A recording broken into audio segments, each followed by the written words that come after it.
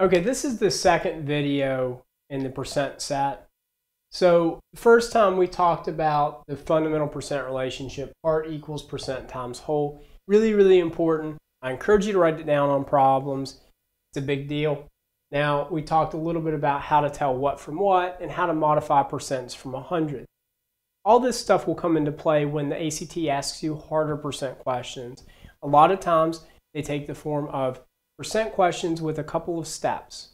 They either come in really, really long questions like you have at the bottom of your screen, or really short questions. Now, let's work through this example.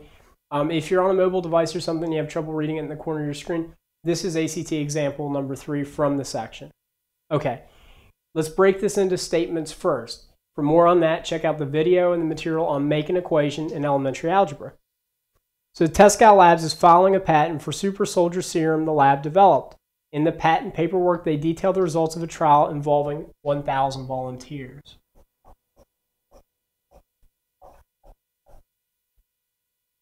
There was no effect in 70%.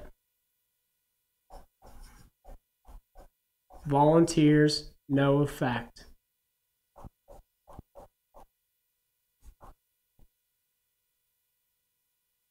It should be effect. Grammar.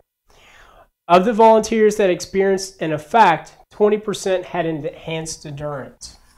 So 20% of affected endurance.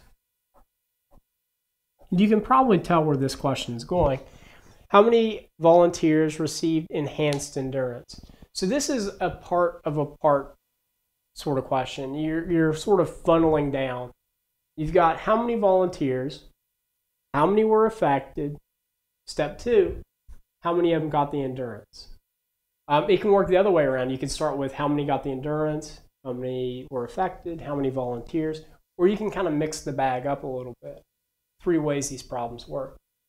So to start with, we need to have a number. And the only number we have is 1,000 volunteers. That's before anything happens to them. So remember, before is whole. So 1,000 volunteers is our whole. Now here's our percent. 70% of the volunteers had no effect. We actually don't care about that 70%. Okay? We care about the 30% that were affected. Why? Because that's what we're dealing with in the second sample, in the second step. So we can say, sure, we could say 70% times 1,000 and be 700 and then subtract that from 1,000. But again, learn how to modify those percents.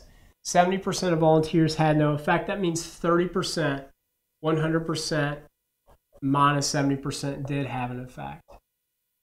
And that'll equal our part. We multiply those together.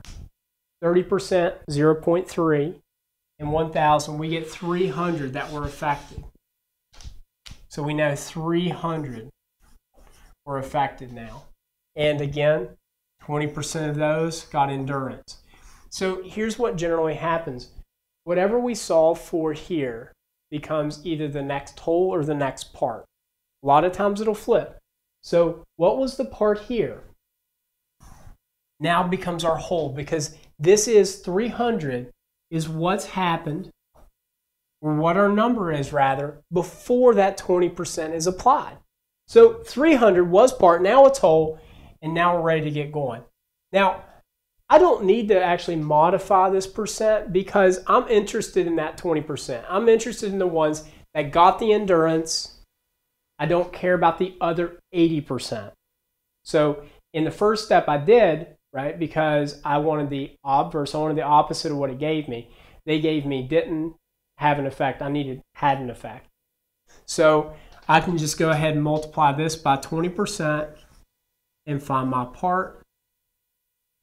And my part, or the number of volunteers who had enhanced endurance, will equal 60.